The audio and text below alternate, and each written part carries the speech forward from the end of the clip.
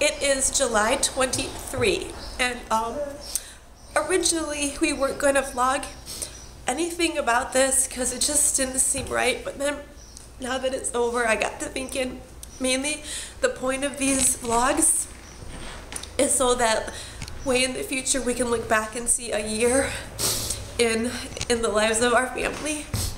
And today we lost Violet, our little doggy. We just had to put her to sleep. And I just want to remember this and remember how much we loved her and how hard it was to lose her.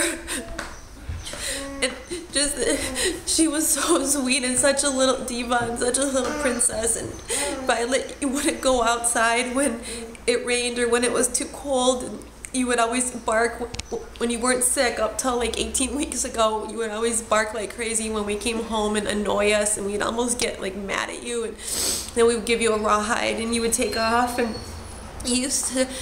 Oliver would hold a rawhide and you would chew it as he had it in his mouth, and you loved to be on our laps all the time. You just wanted to be on our laps, especially my lap at night, and I would hold your paws and rub behind your ear, and I loved how you smelled right behind your ear, and I love the smell of your little feet too.